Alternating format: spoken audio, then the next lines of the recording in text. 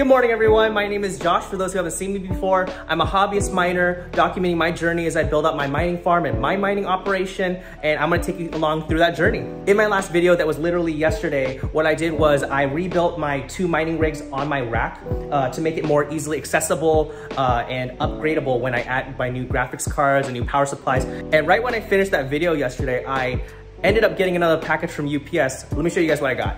2 more of my RTX 3060 Ti Founder Edition cards finally shipped. I got so excited of getting my graphics cards that I had to remove it from the boxes. They're so beautiful, and they were brand new MSRP. Got really lucky on those. I am waiting for another shipment of about like 15 or 20 cards, but the backup in California and the freighter backup down on the coast is just really slowing down me getting my graphics cards, which is kind of annoying, but I'm getting them slowly by slowly, which is, you know, better than nothing. At least I'm making back a little bit of money. To give you a quick recap of what happened yesterday, I ended up removing one of my old motherboards. This was the MSI B470 Gaming Pro Max, and it was just crashing my rigs a lot for absolutely no reason. It would just shut down in the middle of the night. So what I did was I ended up upgrading that motherboard to a B250 mining motherboard using 12 USB slots instead of PCI ports, which is great. I might be the first mining YouTuber to actually put or use one of these motherboards. So traditionally, the B250 motherboards, they use PCIe slots to plug in 12 graphics cards, but this one, instead of having PCIe slots and using a PCIe adapter, it has the PCIe slots built in as just USBs. Additionally, when I'm working on the rigs, I won't have to worry about accidentally bumping the PCIe adapters out of the PCIe slots. These are a lot more secured in place than having traditional PCIe adapters. And more importantly, this motherboard is so small. I love it. I'm not having any trouble with the rig, which is amazing. I've had consistent hashing for the past 24 hours, which is great. None of the rigs crashed on me. Haven't had any issues, knock on wood, I guess. But if this motherboard was previously on these 2 power supplies powering, I think, 12 graphics cards. If this rig does crash or freeze up like the previous motherboard, the only thing I can conclude would be this power supply back there is the main problem. So hopefully that wasn't the issue, it was just the motherboard. If not, I'll have to remove all the cables again and redo that and troubleshoot removing that power supply and using a different one. But as of right now, we're doing pretty well. I can show you guys over here, we are getting really, really good. I'm getting a lot of hash power on my farm right now. 832 mega hash to, it's usually hovering around 830 to 835, which is great. Haven't had any failed shares. I'm having very little stale shares too, which is great. So this is my 3060 rig on the bottom. As you can see, temperatures are really good. I got really unlucky when it came to the silicon lottery. This one's not hashing super well. I might have to pull this out of the rig and troubleshoot it, because I don't remember having a 3060 that was hashing this poorly. So I don't know if it's a heating issue. I mean, it shouldn't be, because all these cards are within really good temperatures and my fans aren't blasting, so that's great. So the guest butler is just made up of 7 cards right now: a 3060 Ti Foundation card, a 3060 Ti light hash rate, and the rest are just 1060s, one 1660 Super, and one 1660. This rig is getting a lot more hotter than the other one. Actually, you can't really see it here. I think it's just, yeah, I mean, the fans are blasting on this one. The Gigabyte card doesn't cool itself very well. I might have to replace the thermal pads. I have had some GPUs lost, but thank God the Hashdog, or whatever, the Watchdog, is able to reboot the system without me worrying about it, so I don't have to think about it too much, which is great. I haven't had the issue yet where my guest butler rig would freeze up and Watchdog wouldn't reboot the system, which is great, because on the previous motherboard, the rig would freeze and Watchdog would not reboot the system, which is really weird. It's kind of, I'm just having a really hard time with Watchdog, but I mean, it did it once or twice, and yeah, no, it just rebooted itself. So I think it's good for now, knock on wood. We'll check back in maybe in a couple days. But yeah, so right now, game plan, I'm going to be putting these 2 graphics cards on the guest butler, and I gotta get hashing immediately so I can start breaking even as quickly as possible. So 7 cards, it's gonna go up to 9 cards. Let's get it rolling.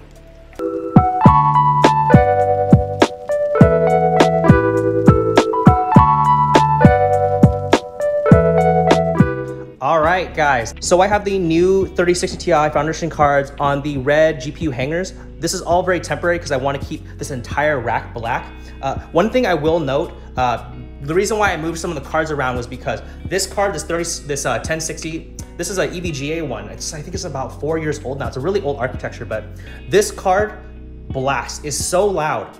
It puts out so much heat. And I think the reason is because it's not a blower style card. It actually exhausts heat from the back of the card right here. As you can see, that huge heat sink. Even though it's got a huge heat sink, it puts out so much heat. It might just be because the thermal paste is like really old and dried out, but that's the reason why I have this card kind of separated out from the rest of the cards. I just noticed this card is barely hanging on. Ooh, let me redo that real quick. And that'll do. Perfect. Okay, that was sketchy. All right, but yeah, this is why this card is kind of far out from the rest of the cards. These other cards are gonna be really close. These are the 1060s. I'm gonna keep the window open to allow for cold air to come in. This card too. So this is the light hash rate 3060 Ti from Gigabyte.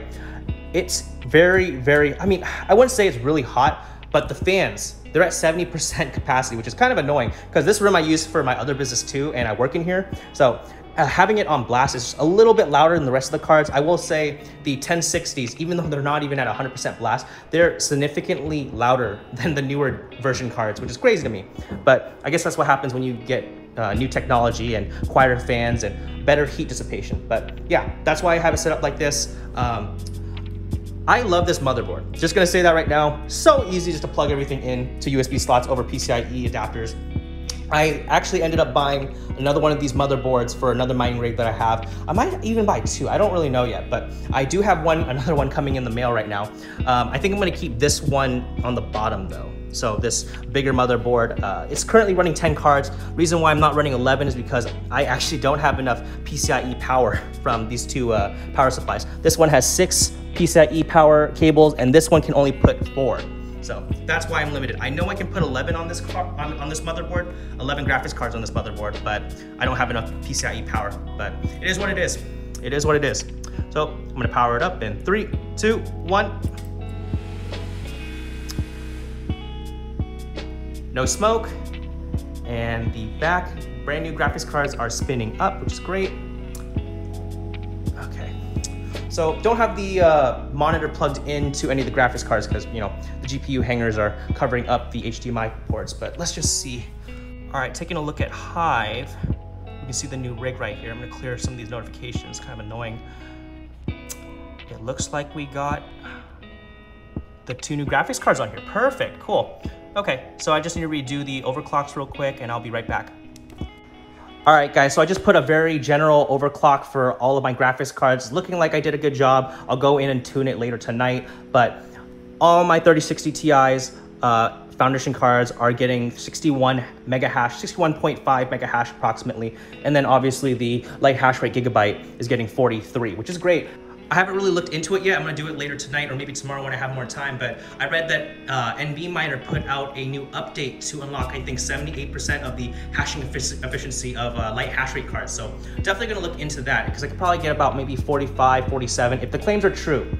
So to be determined, I'll let you guys know about that. But yeah, looking really good. Getting about 226 mega hash on just this rig, even with half the cards, like literally over half the cards being older generation graphics cards. Like these 1060s are maybe 4 years old, maybe 5 years. I don't really remember exactly, but let's go over the entire farm.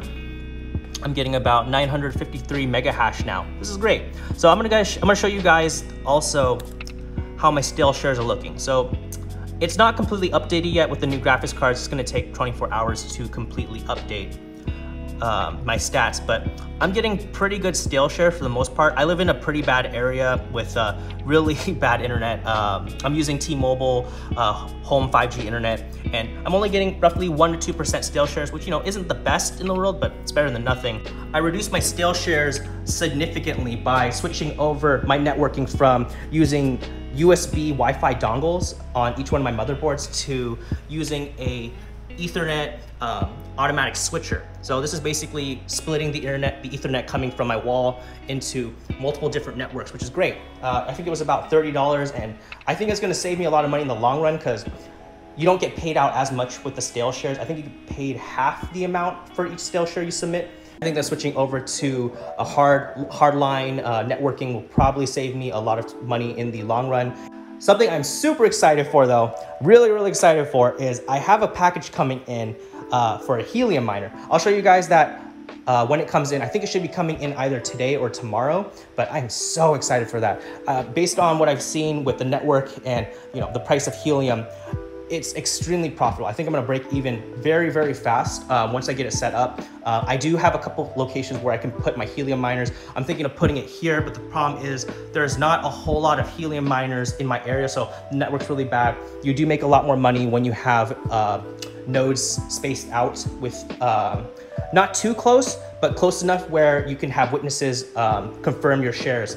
But I'll worry about that later. I'm gonna show you guys that. Very cool. Stay tuned for that. But yeah, guys, thank you so much for watching. Yeah, it's a relatively quick video. I just wanted to get the cards up and running immediately and just walk you guys through how I did it. Like, comment, subscribe. I'll see you guys soon.